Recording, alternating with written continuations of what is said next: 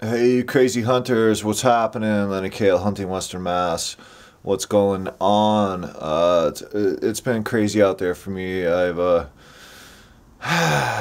been really challenged out in the woods. It seems like I find some good spots and people move in and set up on them.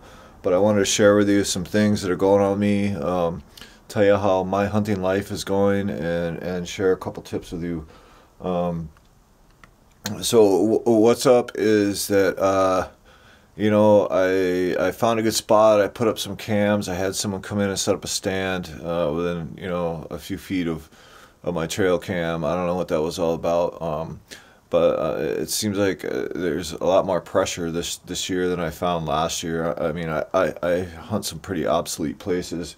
Um, but today, let me share with you what happened with me today.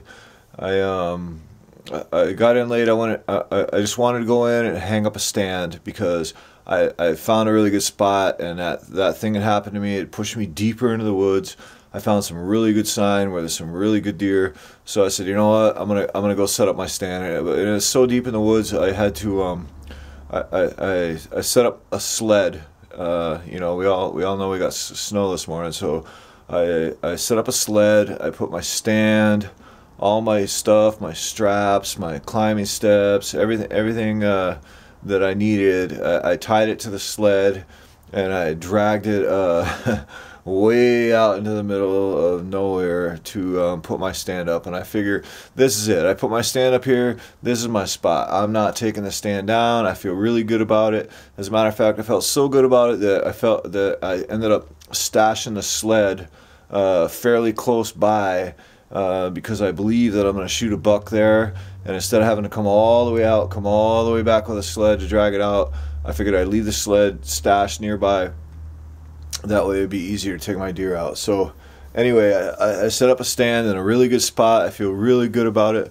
I got some trail cams set up on there. There's a breeding scrape in there. Hopefully I'll have some trail cam pics for you guys real soon.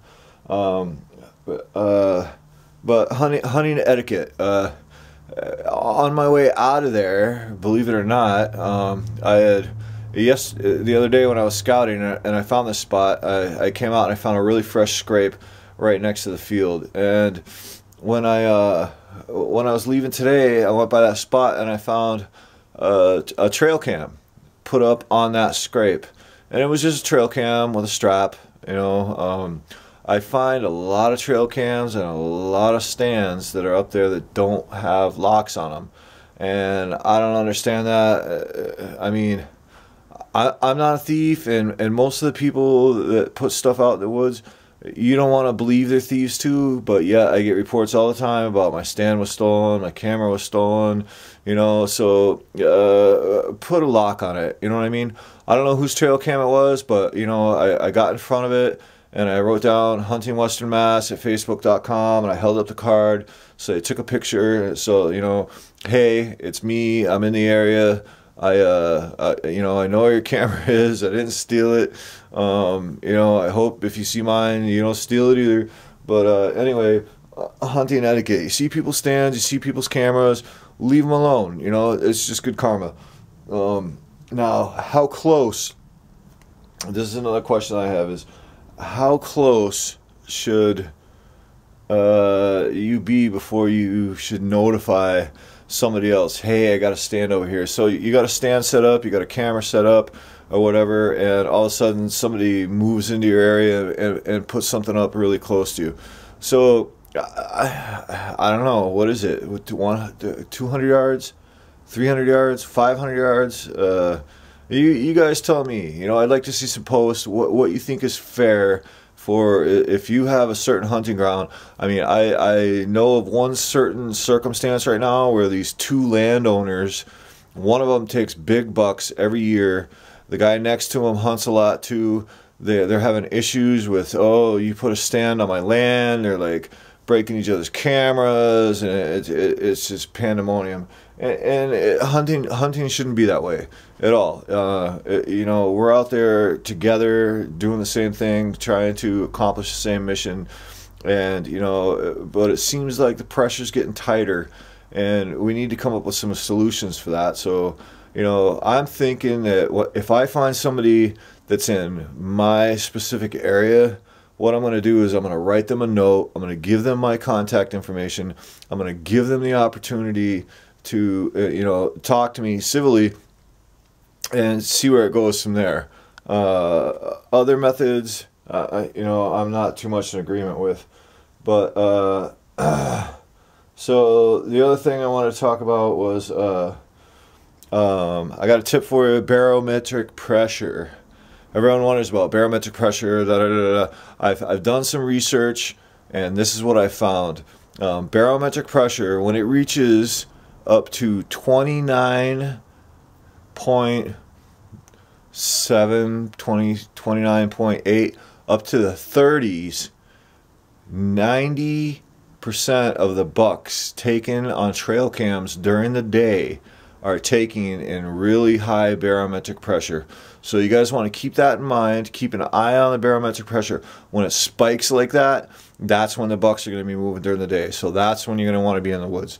I just thought I'd share that with you guys. I did a lot of research on it, and I found out a lot of good stuff. The other thing, hunting tips, light pair of gloves. I usually use a light pair of gloves, and then I got a heavy pair of gloves. Two for now it's starting to get super cold. You got to start thinking about that stuff. I got this backpack, TJ Maxx, 20 bucks. Can't beat it. And what I use this for is I put in my goose down jacket, my really warm gear, and I carry this into my stand. And so when I get up in my stand, I can peel off the stuff that I have, because I'm probably sweating in it, and take off one layer, then I put on another dry layer, and then I put on my really warm stuff. So for 20 bucks, TJ Maxx got some good deals. So I just wanted to share that with you guys. And rut report. Hey, it's cracking out there. I see scrapes everywhere. I'm thinking this is your last chance Saturday to get out there during the peak rut. I'm saying this is probably going to be peak rut. Those they're probably going to go into breeding next week. So this weekend, which is tomorrow, get your ass in the woods, man. Be out there. You know, get your guys together. Do whatever you got to do. Get out there. But now's the time to do it. Next week, once they start breeding, they're going to be breeding at night. They're going to be locked in on their does. They're going to be settled down, and they're going to be hard to shake out. You're going to have to do ground pounding. You know, sitting in your stand is not going to do much starting next week. So anyway, I wish you guys luck. This is Len Kale with Hunting Western Mass, and have a good one. Happy hunting.